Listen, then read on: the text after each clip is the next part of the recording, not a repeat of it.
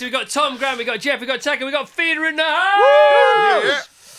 Awesome, awesome. So 30 years of Feeder. Yeah. Was that the plan, Grant? It seems a long time, doesn't it? 30. Know, well, yeah. we thought we'd last a while, but maybe 30 years is a bit longer than we expected. It's cool, though, isn't it, Taka? Do you remember the first meeting of Feeder? Where it happened? What did it smell like? What was the weather going Smell on? of Camden. Yeah, it was Camden, wasn't it? Come on, tell us about that. Well, do you want to go? Oh, you go. Well, we met.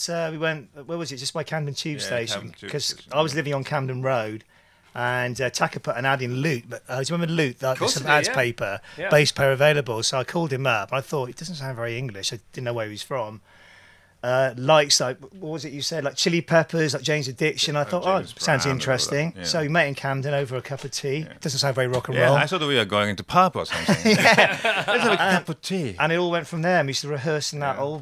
in that arch, didn't we, down at King's Cross? Yeah. So it was a Yeah. blind date. It was a blind Did- date, yeah. 50 years on from that cuppa in that cafe in Camden, know. and Yeah, you're yeah. still We're still- rocking and rolling. Yeah. I know, it is quite incredible, Oh really. my God, it really is. Did you get any other people applying? Yeah. Well, I had quite a few auditions, but this one's kind of it's easy because Three-piece. Yeah, 3-piece. You know, Grant's got already songs. He could play guitar. John was a great drummer. I just fit in.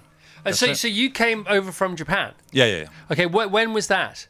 When 91. 91, and didn't you come over as a design student or? Yeah, I wanted to study some graphic design and computer. So where did you do that for a bit? I tried, but it didn't happen. Okay, and so tell us about you and music before you came over to the UK. Yeah, well, I used to play music when I was in Japan, and but I didn't really expect to play bass guitar again. But it just I was in Portobello Market. I met these guys. One of them was a DJ, another guy was a singer. And do you play any music? Because I had long hair, and blah blah blah. So yeah, I used to play bass guitar. So we went to second-hand shop in Notting Hill Gate, and I just bought. I know the shop. I yeah. know the shop. Yeah. With all the amps and all the. Yeah, that's it was a shop. record and tape exchange as Yes, well, wasn't yes. it? That's the one. What, is it still there?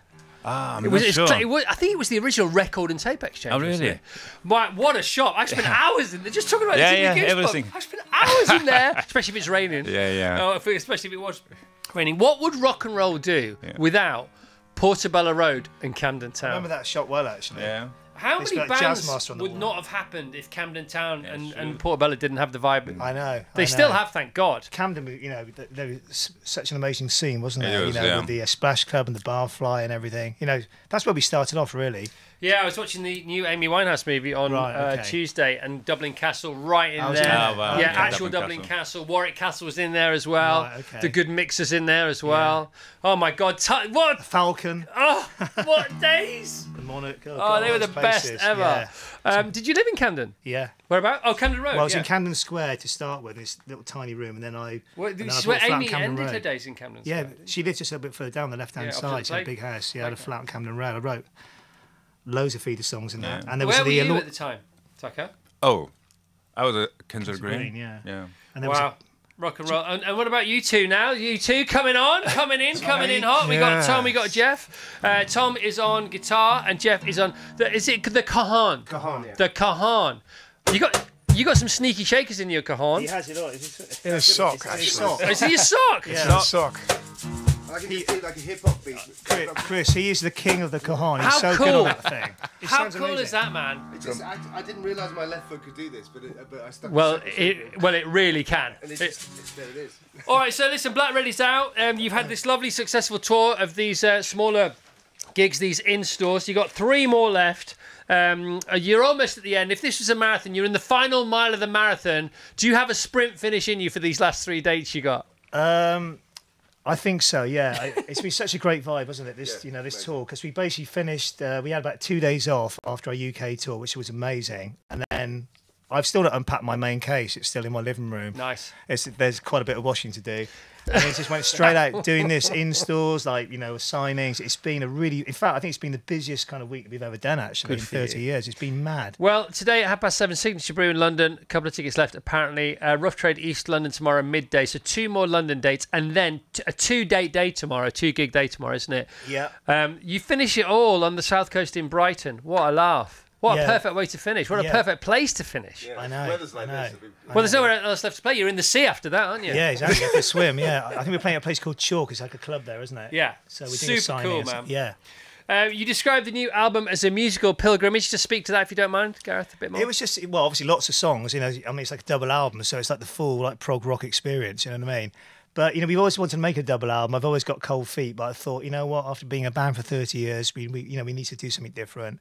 And, you know, we got a lot of songs, you know, I'm still writing a lot. So I thought, you know, why not? So I think what I was trying to say was, you know, there was a lot of love and a lot of work, you know, that's gone into it. And I was, you know, we've been extremely focused on it. And I think the album hopefully hasn't got any filler because, you know, often like double albums, there can be a lot of filler. Yeah. So hopefully Well, you've people given agree. them their own album, really, haven't you? Because that's the Black Red thing. Yeah, You've got. It's like 2 separate albums, so it's Yeah. not one long listen. So it gives you a break in the middle, you know, rather than it just be one long player. So cool, man. So cool.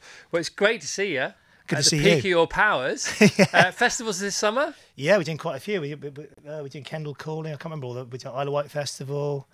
It's about 10, isn't it? We're doing Many festivals in many fields. There's so many festivals. There's lots now. of feeder fun to Hundreds be of them. had. Yeah. You're not called feeder because you met in the calf, are you? No.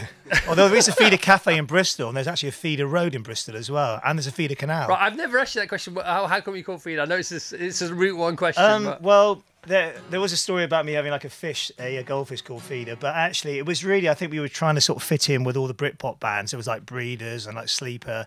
So the name kind of looked good on a board. See, because now it's the double O, isn't it? It's the Google and the Whoop and the Zoom and the Hoopla and the Zoopla. But then it was the double E. Yeah, exactly. I mean, there's sort of trends, and of course we weren't like a Britpop band, but we were playing with lots of those bands. We thought, well, at least we look, you know, we kind of sort of like fitting on the poster. What's your most Britpop moment that you can recall?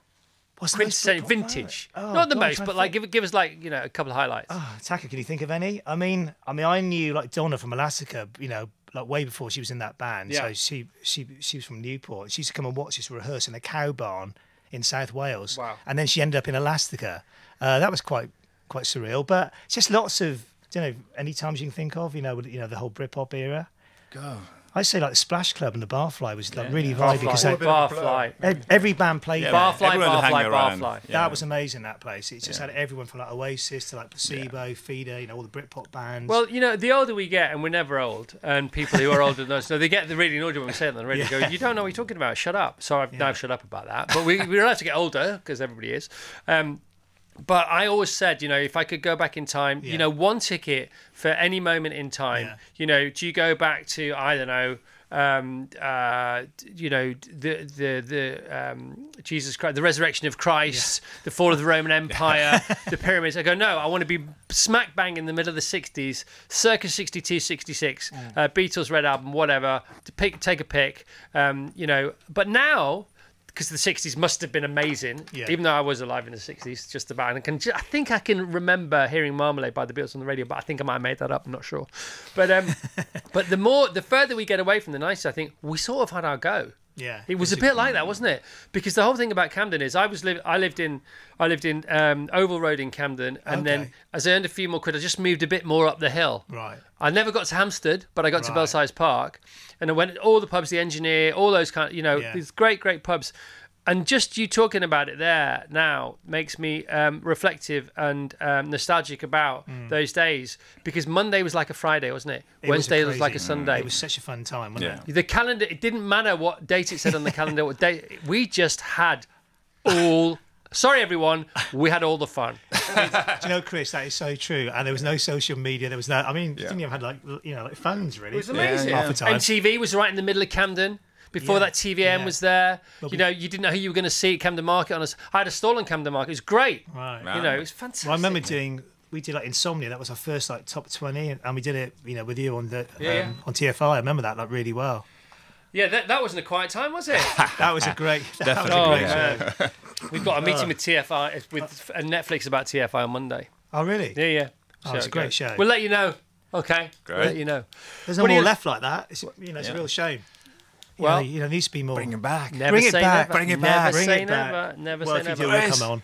All right, listen, everybody, listen up. To get some more info for everything to do with Feeder, feederweb.com. Feederweb.com. Those in-store signings, London tonight, tomorrow, Brighton tomorrow. Probably sold out by now, but anyway, have a look. Feederweb.com. Brand new album is out now, available from where you stream, wherever you get your stuff.